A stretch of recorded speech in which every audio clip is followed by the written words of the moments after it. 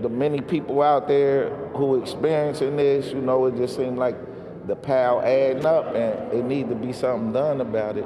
Joseph Harrell is one of many family members of a victim of gun violence who decided to participate in this National Gun Violence Memorial Project. He's still grieving the death of his murdered son, 27-year-old Jovan Fleming, killed in Over-The-Rhine in broad daylight. He was a positive guy, you know. He was in the sports and stuff. A lot of people knew him. He was an entrepreneur.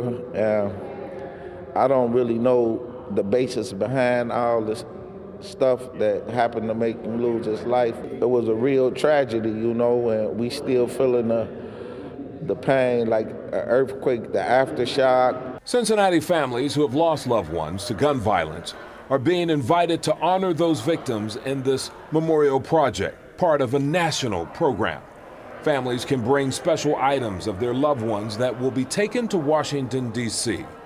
Items often include photographs, jewelry, trophies, and other mementos. Essentially what it is, it's a glass house made of glass bricks, and the item that they bring will be enclosed in those bricks, and then that brick will be engraved with that person's name in it. So it's a really wonderful, wonderful thing for families, and we're so glad that it's in Cincinnati. The local event is a joint effort by the City of Cincinnati's Office of Human Relations, Everytown for Gun Safety, and the Cincinnati Recreation Commission.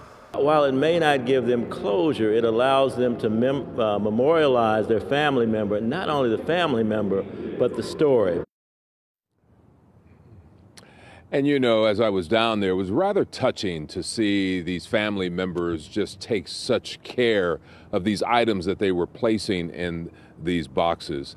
That event took place over in the West End this evening. Tomorrow, people have another chance to bring items. This is at the Hirsch Recreation Center on Reading Road in Avondale from noon until 4. Reporting live, I'm Curtis Fuller, WLWT News 5.